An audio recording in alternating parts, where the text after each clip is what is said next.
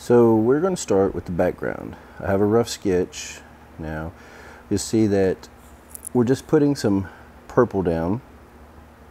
Basically, a lot of this is going to get covered later. One of the most important things I've told many people that paint with me is to keep that brush moving. Don't stay in one place. Keep a variation in the color.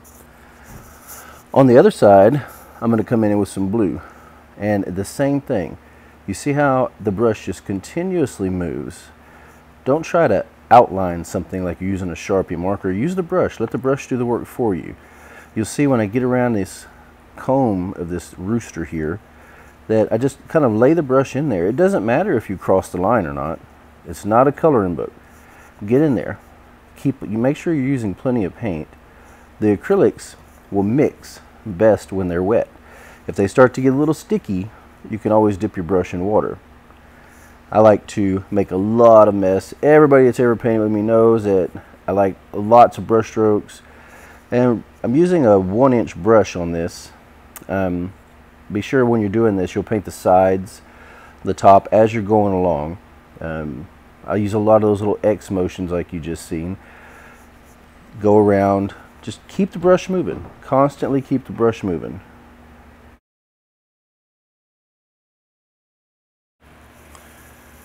The main thing is to get the background filled in.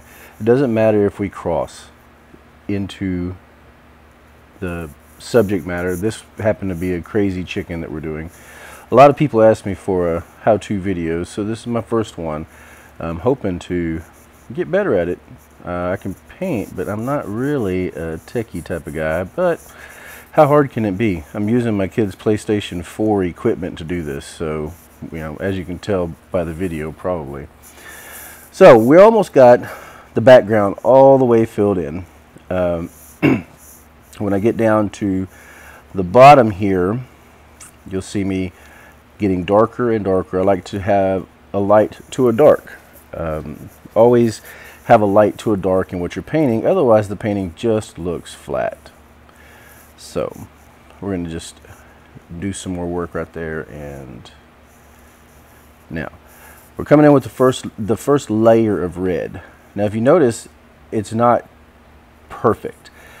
Where we went around the brush around that comb, you might pick up a little bit of that blue. It doesn't matter. Keep painting. The colors being mixed together a little bit, it's not going to hurt your painting. You see, you use wide brush strokes. Be fast. Be confident in what you're doing.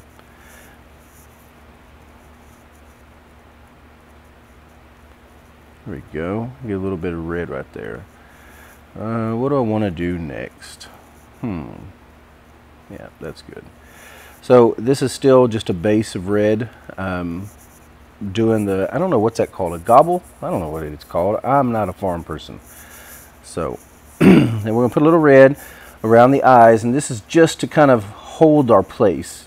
You know, the thing about painting is people always seem to be afraid to cross a line, or if they go over something, they're not going to be able to see it, and blah, blah, blah. Man, relax, have fun, make a mess. So this black that I'm putting down here, this is all an underpainting. I need that because I'm going to stack some colors on top of that later, and it's going to give me a little bit of depth. Now, I'm going to come back in a minute, and I'm going to add some white in some areas, and that's just because having that flat black is boring.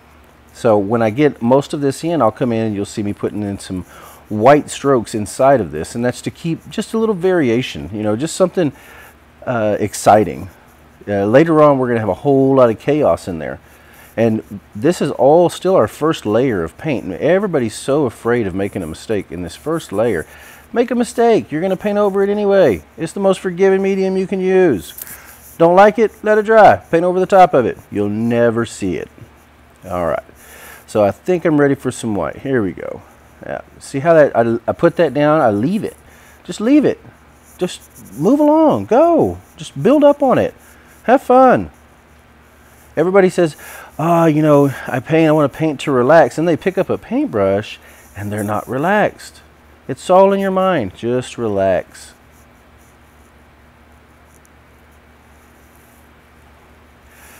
So I told you light to dark. So the head is going to be lighter. So I've mixed a little bit of white into a little bit of black. I picked up some of the red. It's still wet by mistake. You see that? You see how I kept on moving?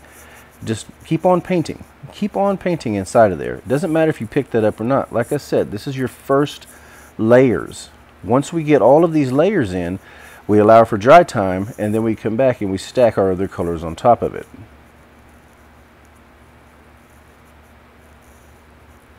So next I'm going to start on the beak. Using a little bit of yellow and red together, using one color out of a tube, just straight out the tube. Not a whole lot of fun. I like to see a little brush stroke in there.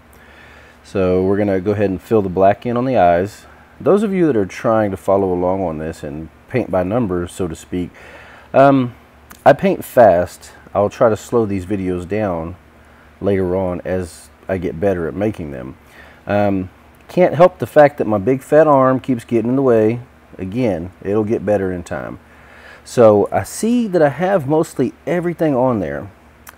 I'm going to come in and I'm just kind of anywhere that I've seen that I might need to add something or fill in some area so that I don't have really hard, sharp edges. I just come back and kind of do a dry brush over it, maybe with some white and some black, or just some white, as you can see up on that right corner of the face. There we go. You see how that white just kind of breaks it up a little bit. And this is so that we don't have a hard line. It's supposed to be feathery, but it's also like the dude needs coffee. You know, he's just woke up and needs some coffee too early in the morning. Everybody knows about needing the coffee early in the morning. I need it all day long. So, all right. So we're adding a little red and white mixture into that comb on the top. Now, you're beginning to paint smaller. Those areas we're not covering everything. You have to trust that the brush stroke is going to make the impression and make the viewer see that that's the light side or the dark side. You know, you don't want it to be perfect. If you're looking for photorealistic type paintings, I'm probably not the artist for you. I like things to be crazy and fun. So let's see, what are we going to do next? All right. There we go. Start darkening up around that eye just a little bit. All this comes together towards the end. I always tell people that paint with me, give me about an hour and a half before you decide if you like your painting or not. So now we're going to start lightening up on the left side. Just kind of, you see how those brush strokes towards the bottom in there are just left there. You just leave them. You have to have faith. A lot of people look at these paintings and they're, oh man, that looks great, I love it. But when it comes to trying to be chaotic and be spontaneous, they're too tight, too OCD. So if you can see, I'm pulling those brush strokes out, and when you bring the brush out, you kick it. You can't really tell because my hand's in the way, but you kick the brush away from what you're painting, and it gives you that little furry effect. In this case, feathers. Fur, feathers, it's all the same thing. There's a lot of videos on how to paint this and how to paint that. There should just be a video on how to paint. Once you learn how to paint, it doesn't matter what you want to paint. It's all done the same way. You learn your style, your techniques that work for you. That's a good point right here for me to show you that I'm kicking that brush out. I'm kicking it away from the painting. Notice that I'm not going back over that area again and again and again and again. That's how you kill the painting. It doesn't look alive. All right, I think I need to maybe work on this area here and kind of darken that just a little bit. There we go. Now, bring some lights around the eyes so that he has that wild hair. Okay, looking good, looking good. What do I want to do next? Play with this just a little bit right here, giving it just a little more shape. I kind of carried the white over into it too much, and that's one of the things that I was saying. Don't be afraid to cross the line, because I just painted back over the top of it and got my shape back. So, all right, there we go. Just a little spot. Give us some eyes. Give us something to look at while we paint. You see how those two little spots, just quick, I mean, less than a second, and we got some eyes to look at. Go ahead and brighten up the left side of this some more. Starting to take shape. Starting to like what I see. Look, you see how we're just tapping here? Just tapping it a little bit to give it some texture. We're not painting it so much now. We're just tapping, giving it some texture. Staying loose. If we cross, like I just crossed that eye, you see that? It's okay. Leave it alone. Don't panic. Don't be so tight when you paint. Use a big brush. Paint. Have fun. Okay, getting in here a little bit in there. So my first layer had a little black, sorry, and a little white in it. This time I'm using more white. Do you see how I'm still using, I can still see that grayish color underneath. Now we're going to shape the nose a little bit. I'm just using a little yellow and white. I'm going to come back and shape it in case I didn't get, in case I crossed it anywhere. I want to have a good shape. I'm going to darken it on this side. I'm using a little yellow and red. And we're just going to kind of touch that up just a little bit. There we go. Yeah. So get some light going on this side using yellow and white on this side. There we go. In a minute later on I'm going to put a really big yellow and white right in this area, but we'll get there. Alright, so doing the same thing, the yellow and the red inside of the little gobble area here. Quick strokes, guys, quick strokes. Let the brush stroke speak for you. You should be able to tell your viewer what you're trying to get across to them in as few strokes as possible. So, okay, so we're going to do a little bit of drying here. Let that dry, come back. There we go. Alright. So I'm getting ready to take this to the next level. There we go.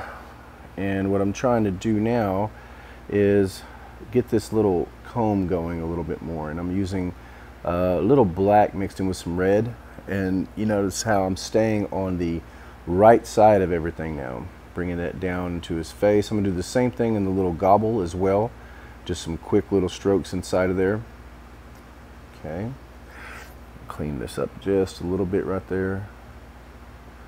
Yeah, it's definitely got to find a different way of filming this so that you can see what I'm doing without my hand in the way.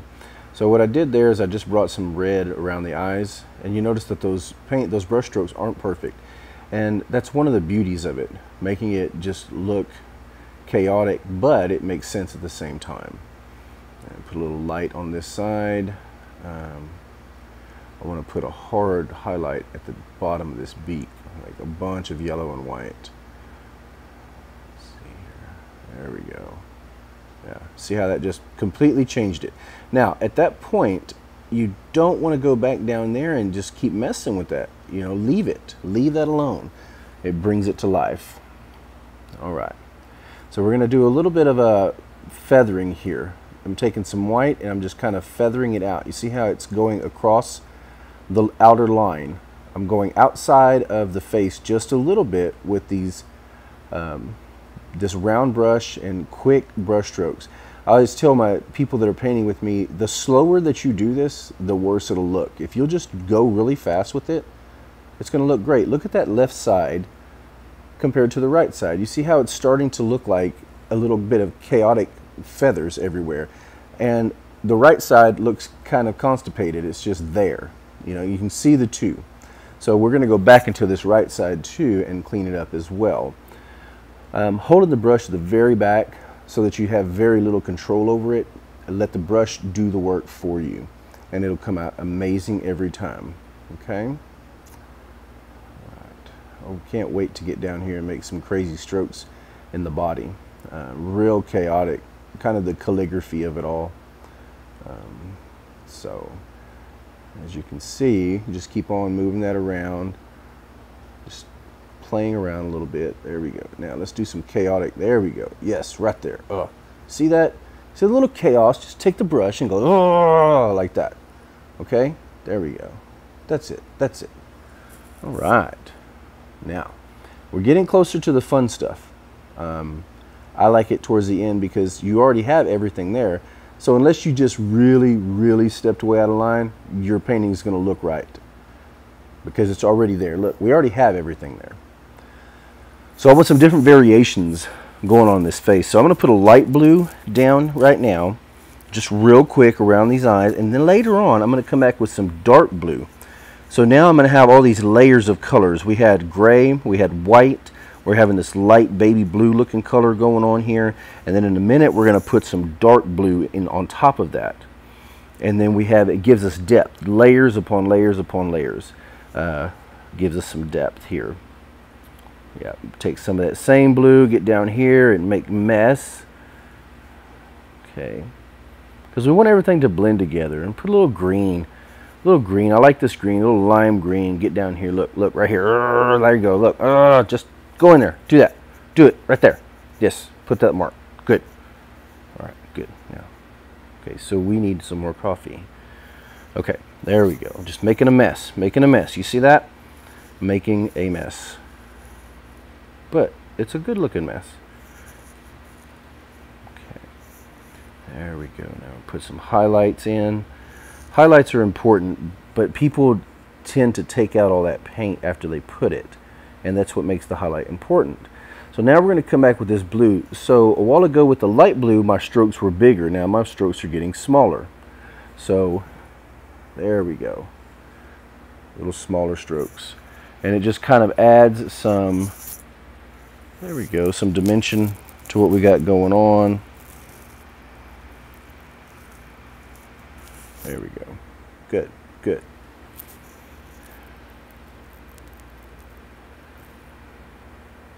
Okay.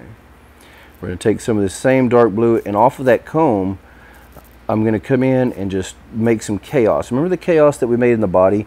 We're doing the same thing, just some squiggly marks. Just think of some squiggly marks.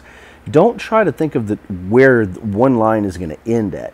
It makes it too stiff. Just put the brush up there and just wiggle it. You know, enjoy it, have fun. You've heard me say that so many times in this short little video. Have fun. This is what painting's all about. Don't put such big, I don't know what that word I'm looking for is. You expect it to be perfect from the beginning to the end. If you expect a painting to be perfect from the beginning to the end, you're already talking yourself out of it. It evolves as it goes on. Okay? There we go. Good. So I'm almost done with this one, I think. And I don't know, I might play a little bit more up here, giving a little bit more definition. And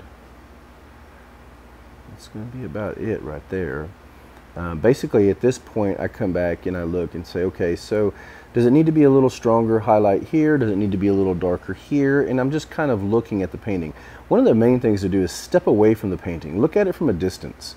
You can see that mine's on an easel, and I usually paint everything this way. So I hope that you've enjoyed this video. Like I said, leave me some comments. Let's see if we can get them to look better in the future. All right, thank you for watching.